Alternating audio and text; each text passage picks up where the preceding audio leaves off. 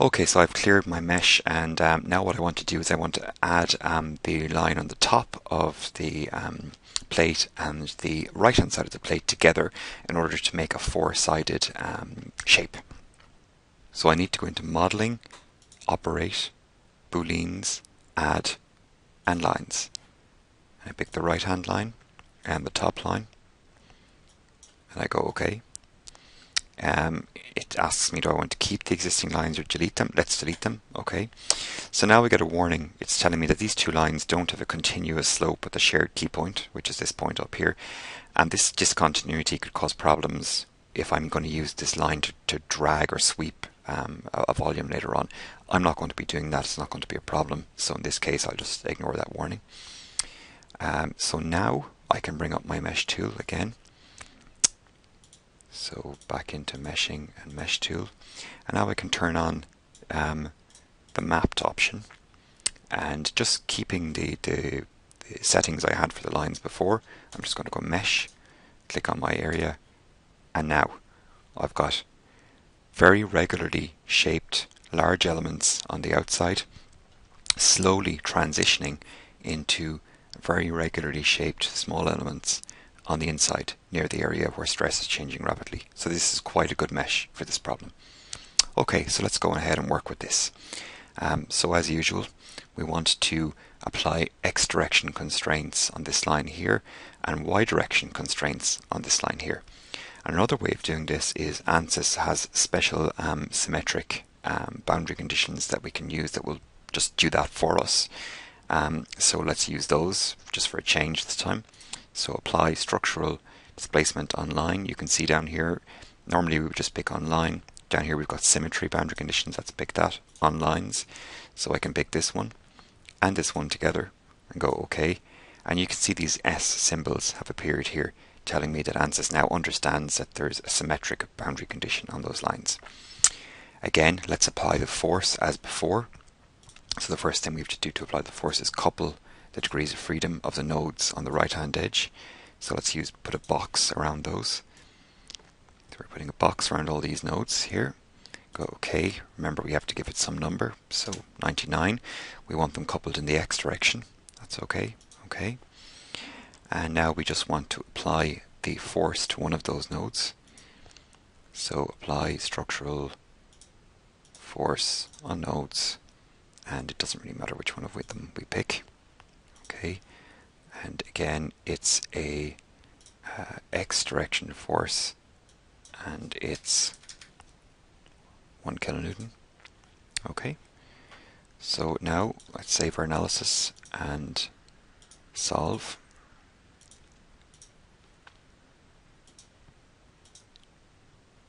Solution is done.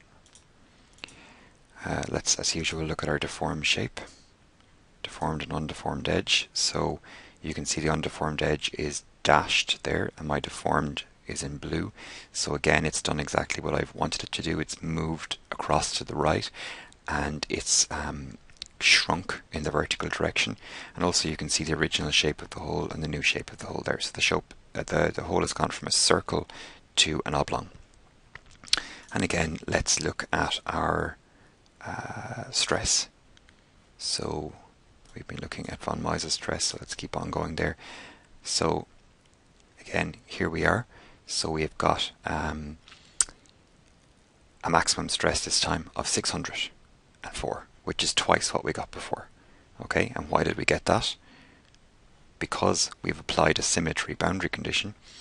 When we apply our force, it's assumed that our force is also applied on the other side. Okay, so this is a little bit of a trick just to show you what happens when you don't think properly. So this time we've got 604. We should have applied half the force because it's assumed that the other force is applied on the other side when you use a symmetry boundary condition. Okay, so if we had modeled our quarter of a plate at the origin, we could actually take advantage of symmetry and look at a few things. So what I'm going to do is I'm just going to quickly move the model to the origin. Okay, so you can see we're quite a bit away from the origin here because originally the origin was at the bottom left hand corner of our full plate. Okay, so let's just plot the elements again. So let's clear our mesh, move the area, and just rerun the analysis with the correct values in. Okay, so first of all, we need to go into our mesh tool, and we need to clear our mesh. Okay, and then we take our area. We want to move our area down to the origin. So move areas, and it's the area we need to move. Okay, and it asks us for the X and Y offset. So we want this to be half the width of the plate and half the height of the plate. So minus half the width and minus half the height. Okay, so now you can see that our area has moved down there. Okay, so just fit that. So our area is now centered on the origin, or the hole is centered on the origin. Okay, let's remesh that again.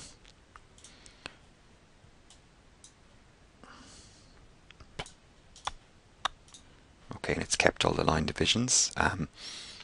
Let's just see if it has kept the symmetry. I'm not 100% sure, so I will just reapply it again. So again, let's apply the displacement symmetry on lines. Okay, there we go. And again, let's plot elements, and then let's apply our force. Sorry, we have to couple our nodes first. Couple the degrees of freedom, put a box around them. Okay, again, there we go. So this time, remember, because of the symmetry here, it's going to reflect the load over. We need to make sure that we only apply half the load this time.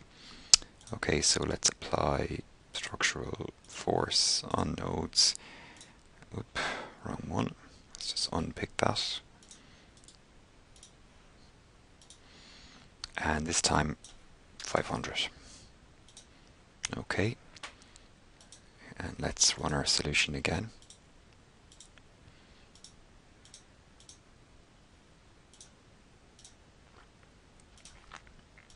Solution is done. Let's take a look at the results. Again, always check the deformed shape.